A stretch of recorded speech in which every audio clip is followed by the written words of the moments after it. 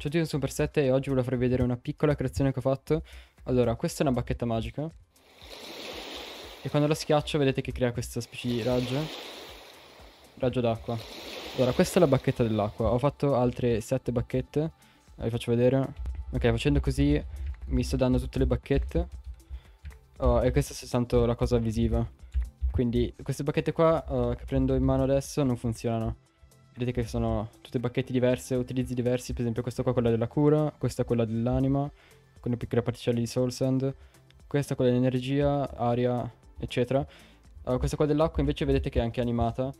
E quando cerco di fare un incantesimo, vedete che c'è una piccola animazione che parte. Praticamente quando schiaccio il tasto destro questa bacchetta qua, lancia il raggio, quando colpisce qualcosa o c'è un'entità in mezzo, esplode e rilascia questa specie di ondata d'acqua. E vedete in basso a destra c'è nell'action bar c'è il tempo che ci mette per ricaricare, quindi non posso continuare a spammare lo stesso incantesimo, devo aspettare 2,5 secondi prima che si ricarichi. Adesso vi spiego velocemente come funziona. Allora, quello che ho qua è in realtà un carrot on a stick, che è questo bastoncino qua con la carota.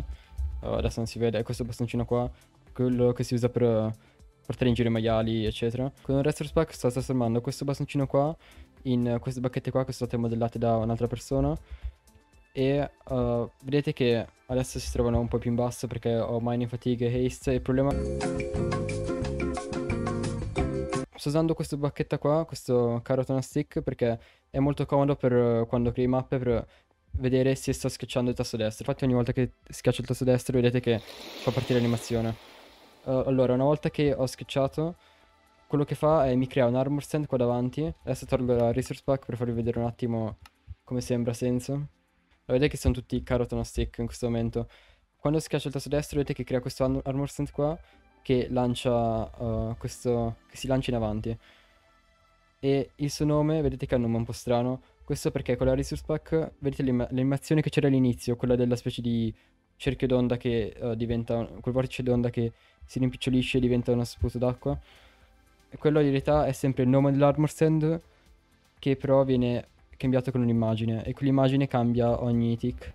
E qua potete vedere il codice della mia creazione. Allora, qua inizia prima di tutto dove c'è la loop function. Quando schiaccio il tasto destro vede che lo sto schiacciando con la bacchetta giusta in mano, quindi la bacchetta questa, quella dell'acqua, e fa partire tutto quanto. Prima cosa che fa deve creare un'entità, l'entità l'armor stand che avete visto, poi lo deve posizionare in maniera corretta, deve far partire i suoni e tutto quanto.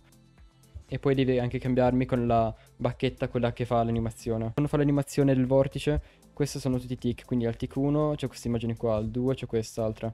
E vedete che questa qua usa font speciali dentro la resource pack per crearmi l'immagine.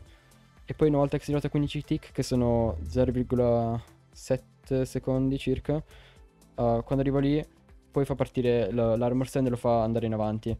E questo qua è esattamente il comando che lo teletrasporta in avanti. Vedete? Lo trasporta questi simboli qua e 0,6 sono 0,6 blocchi in avanti per tick. Poi questi qua invece è tutto il resto per animazioni e per vedere quando c'è un nemico.